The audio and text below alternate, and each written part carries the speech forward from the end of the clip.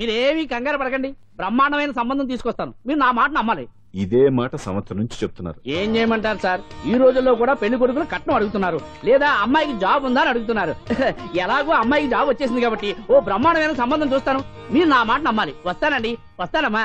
అయ్యో టైం అయిపోతుంది, అవతల బోల్డని పనులు ఉన్నాయి. అంటే సంబంధం ఎవరికి? స్వప్నకు బాబు. కొంప మునిగిందిరా. కుదిరిందా? మంచి సంబంధం తీసుకొస్తానని చెప్పి ఇంతవరకు ఒక్క మంచి సంబంధం కూడా తీసుకురాలేదు. ఈ మ్యారేజ్ బ్రోకర్లతో పెట్టుకుంటే అంతా డ్యామేజ్ మాస్టారు. అవును మాస్టారు, 420 గాళ్ళందరినీ తీసుకొచ్చి 24 క్యారెట్స్ గోల్డ్ అని నమ్మించేస్తారు. ఇన్నాళ్ళ కరెక్ట్ గా క్యాచ్ చేసావురా. నువ్వు కూడా చాలా రోజులు క్యాచ్ చేసావు. ఈ మ్యారేజ్ విషయంలో చాలా జాగ్రత్తగా ఉండాలండి. మనకు తెలిసిన వాళ్ళలో మంచి ఫ్యామిలీని చూసి మంచి అబ్బాయికి ఇచ్చి చేయాలి. వేసాడు గేలం. నువ్వు చెప్పింది నిజమే. అలాంటి మంచి సంబంధం ఎక్కడ దొరుకుతుందా అని ఆలోచిస్తున్నాను. ఎక్కడో ఏంటి సార్, దగ్గరలోనే ఉంది. అయ్య బాబు, ఇదేం డైరెక్ట్ అటాక్ ఇచ్చేస్తున్నాడు. దగ్గరలో ఉందా? ఎక్కడా? వైజాగ్ లో నాకు తెలిసి మంచి ఫ్యామిలీ ఉంది మాస్టారు. ఆ అబ్బాయి చాలా మంచోడు, హార్బర్ లో ఇంజనీర్. మీకు ఇష్టమైతే చెప్పండి, అమ్మాయిని చూసుకోవడానికి వెంటనే బయలుదేరామని చెప్తాను. ఏంటి ఎంత పెద్ద టర్నింగ్ ఇచ్చాడు?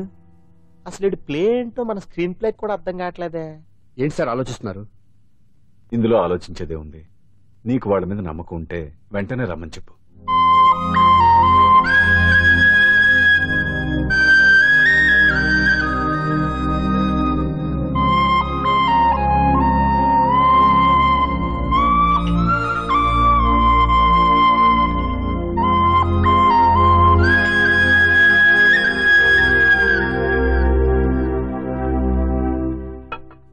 మీ గురించి, మీ కుటుంబం గురించి సూర్య ఎంతో గొప్పగా చెప్పాడు. మిమ్మల్ని చూశాక ఆ నమ్మకం ఇంకా ఎక్కువైంది. మా సూర్యకి నా మీద నా అభిమానం లాంటిది. ఒక్కొక్కప్పుడు మంచి స్టూడెంట్ దొరకడం కూడా గురువు అదృష్టం. మా సూర్యని చూసినప్పుడల్లా నాకదే అనిపిస్తుంది. మాస్టర్ అలాగే అంటారు, మీరేం పట్టించుకోకండి. ఇది చిన్నప్పటి నుంచి ఇంతేనండి, ఎవరి పోగండి ఈజీగా సిగ్గుపడిపోతాడు. మీరు కూడా మాస్టర్ దగ్గరే చదువుకున్నారా? నేను ఈయన దగ్గర చదువుకున్న తక్కువ అని, ఇంట్లో చదువుకున్న ఈనాడు పేపర్లు ఎక్కువ అండి. తను సినిమా రైటర్, డైరెక్టర్. డైరెక్టరా? ఇంతకీ మీరు ఏ సినిమాలు తీసారండి? ఇంకా తీద్దామని వీడేం చేస్తారు? వీడి గురించి చెప్పాలంటే మాయా బజార్ అంత కథ ఉందండి. ముందు అమ్మాయి ఎలా ఉందో చెప్పండి. అమ్మాయికి ఏమండి బంగారు బొమ్మలా ఉంది. బొమ్మలా ఏంటండి, అందం మంచితనం ఉన్న అమ్మాయి అందరికీ దొరుకుతుందా? పైగా చదువుకు చదువు, తెలివికి తెలివి. ఒక మాటలో చెప్పాలంటే ఆమె మీ ఇంటి కోడలైందనుకోండి, సరస్వతీదేవి, లక్ష్మీదేవి మీ ఇంట్లో కొలువున్నట్టే. నీ మనసులో నా గురించి ఇన్ని ఆలోచనలున్నాయా? నువ్వే గెలిచావు. ఈ పెళ్లి చూపులు అతనికి నాకు కాదు, నీకు నాకు. ఎన్ని సంబంధాలు వచ్చినా క్యాన్సిల్. ఈ జన్మకి నువ్వేరా నా మొగుడివి. ఎన్నిసార్లు చెప్పాలరా నీకు? కోర్త కళ్ళోడు కింద పడిపోతాయి అన్నా. ఒక్క లెటర్ రాసి పెట్టానా? నీ హ్యాండ్ చాలా మంచిదన్నా. నీ హ్యాండ్ తో నా లవర్ కి లవ్ లెటర్ రాస్తే నా లవ్ సక్సెస్ అవుతానా? ఒరేయ్, లవ్ లో నేను ఏ హెల్ప్ అయినా చేస్తాను, కానీ ఈ లెటర్స్ మాత్రం రాయను రా బాబు. దేనికన్నా? ఇలాగే ఓసారి ఒక లెటర్ రాస్తే దాన్ని వదిలేసి నన్ను తగులుకుంది. దాన్ని నేను వదిలించుకునేసరికి 5 కేజీలు 8 తగ్గి నీరసం వచ్చింది నాకు. ఒరే, నువ్వు ఇంకా ఎక్కడున్నావురా? ఇది ఇంటర్నెట్ కాలం రా. ఇంటర్నెట్ లో మ్యాచ్ ఫిక్సింగ్లు, మ్యారేజ్లే కాదురా, సోమనాలే జరిగిపోతున్నాయి. నువ్వు మరి కీస్పూరంగా ఆలోచించావేంట? ఎల్లొక్క ఫోన్ చేయరా, నిమిషంలో అమ్మాయి సెట్ అయిపోతే. ఎలా ఏంటి ఈడు కూడా లెటర్స్ మీద డిపెండ్ అయ్యాడా? ఒరే,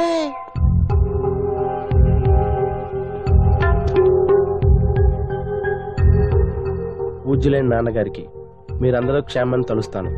నా మీద మీకు ఇంకా కోపం తగ్గలేదని నాకు తెలుసు, కానీ నేను ఎక్కడ ఉన్నా మీరు, అమ్మ, చెల్లి, తమ్ముడు బాగుండాలనే కోరుకుంటాను. ఇన్ని రోజులు గడిచినా మీరు నన్ను క్షమించకపోవటం నా దురదృష్టం. ఏదో ఒకనాటికి నన్ను అర్థం చేసుకుంటారని నమ్మకంతో ఉన్నాను. ఇట్లు మీ కూతురు కాని కూతురు దివ్య.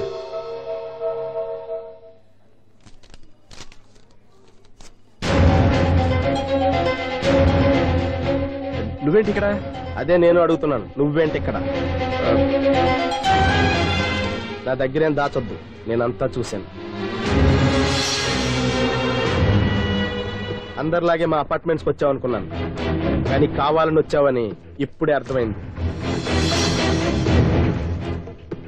నువ్వు రఘుపతి గారు అమ్మాయిని ఇష్టపడి ఆ అమ్మాయి ప్రేమను సంపాదించడం కోసం నా హెల్ప్ తీసుకున్నావు అనుకున్నాను, కానీ ఇప్పుడు నువ్వు దివ్య పేరుతో ఉత్తరాలు రాయటం, మనీ ఆర్డర్లు పంపటం, ఇవన్నీ చూస్తుంటే నువ్వేదో పెద్ద ప్లాన్ తోనే ఇక్కడికి వచ్చావనిపిస్తుంది.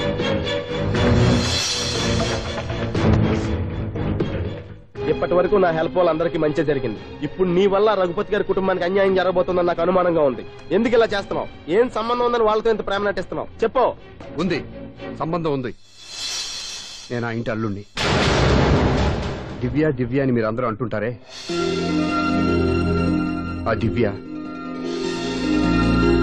నా భార్య.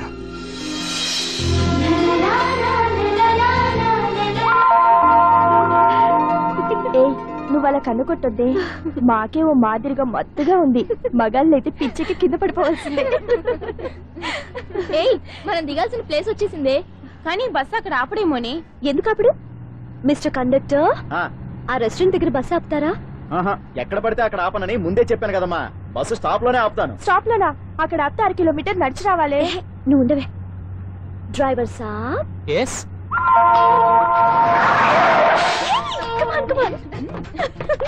డ్రైవర్ సాబ్, రొంబ థ్యాంక్స్. ఈ రోజు సాయంత్రం కైలాసగిరికి వెళ్దామా? ఏ, నీ బాయ్ ఫ్రెండ్ వస్తున్నాడా? చాచా చాచా ఏంటి, నీ బాయ్ ఫ్రెండ్ వస్తే నువ్వు ఒక్కతే వెళ్ళాలి కానీ మమ్మల్ని మాయిచేసి నీకు వెలుగా మారుస్తావా? ఎవరైనా కాస్త పుణ్యం కట్టుకోండి నాయనా. అయ్యా కాస్త రోడ్డు దాటించండి నాయనా. అయ్యా, అమ్మా, అయ్యా ఎవరైనా కాస్త సాయం చేయండి అయ్యా. ఎవరైనా రోడ్డు దాటించండి అయ్యా. పాప రోడ్ దాటడానికి కష్టపడుతుంది, వెళ్ళి హెల్ప్ చేద్దామా? దాన్ని చూస్తుంటేనే ఒళ్ళు కంపరంగా ఉంది. ఎలా హెల్ప్ చేస్తాం? ఎలా అని ఆలోచిస్తూ కూర్చుంటే ఏం చేయలేం. వెళ్ళి హెల్ప్ చేయాలి.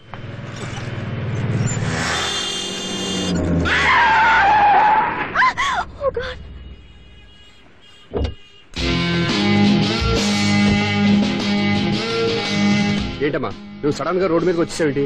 నేను బ్రేక్ వేయడం లేట్ అయితే ఏం జరిగేదో తెలుసా? ఏం చేయను బాబు, రోడ్డు ఎలా దాటాలో అర్థం కాలేదు.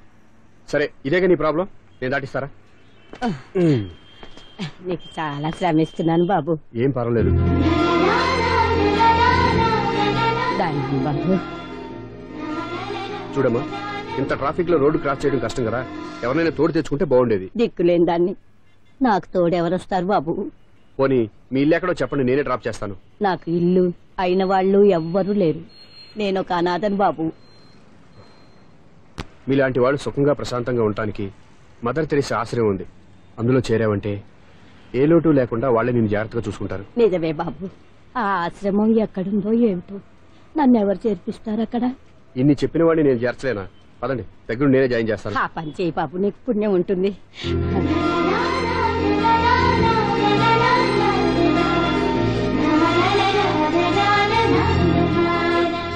ఏంట్రా వీడు ఇంత లేటు? త్వరగా రా, నేను వెయిట్ చేస్తున్నా.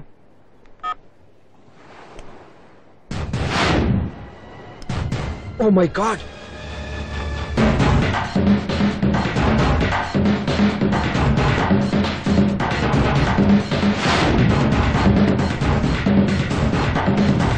దూకేయండి, దూకండి.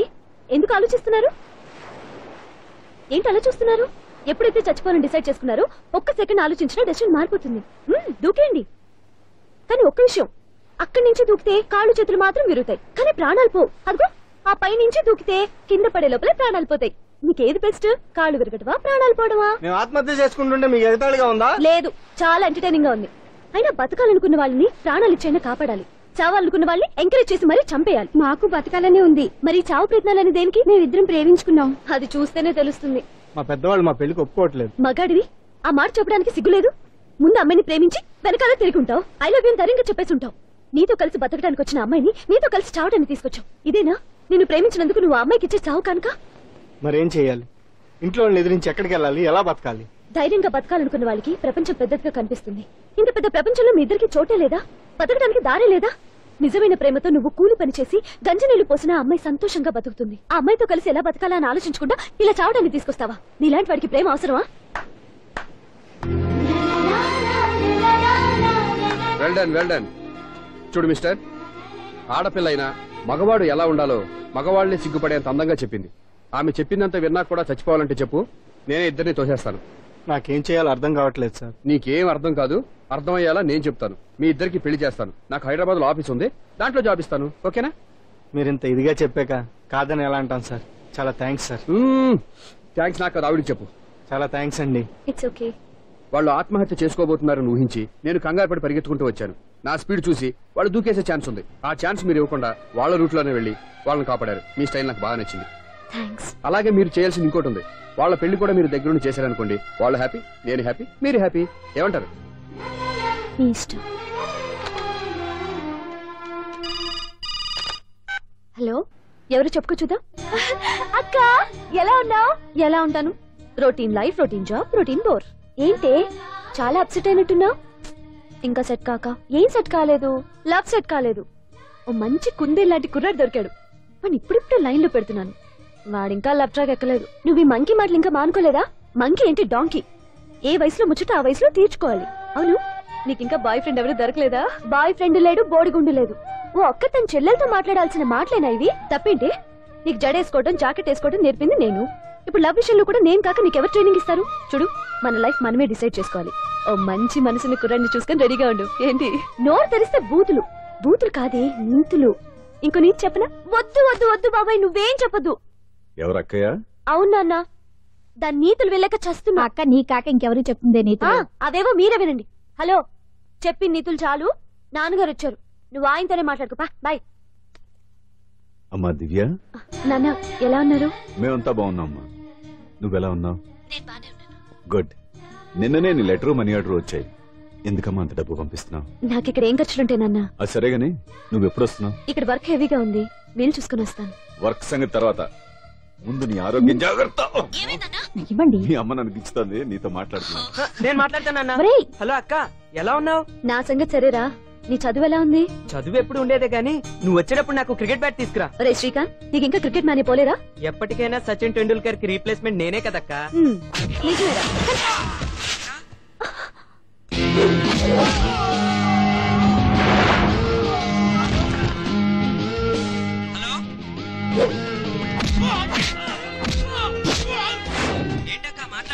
ఇక్కడేదో మ్యాచ్ జరుగుతుందిరా. మ్యాచా?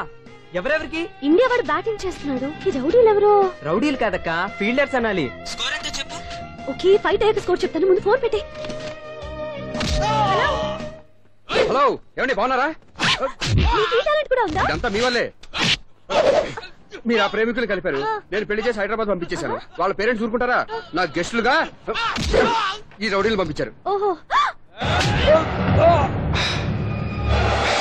ఏమండి సెల్ పెట్టుకోండి.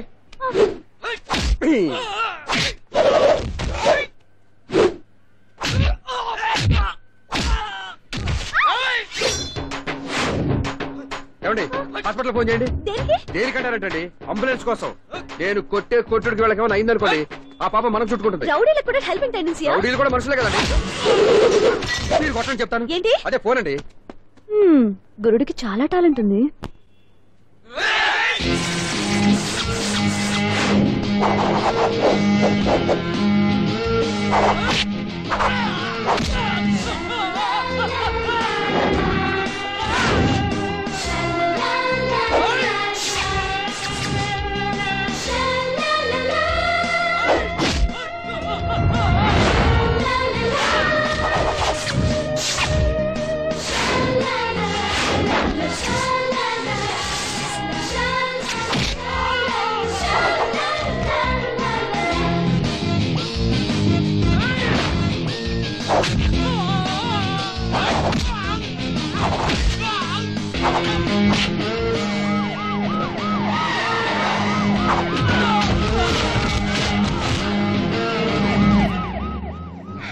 ఏమండి పాపం వాళ్ళ దగ్గర డబ్బులు ఉంటాయి లేదు, నేను వెళ్ళి హాస్పిటల్ బిల్ పే చేసి వస్తాను. ఉంటానండి.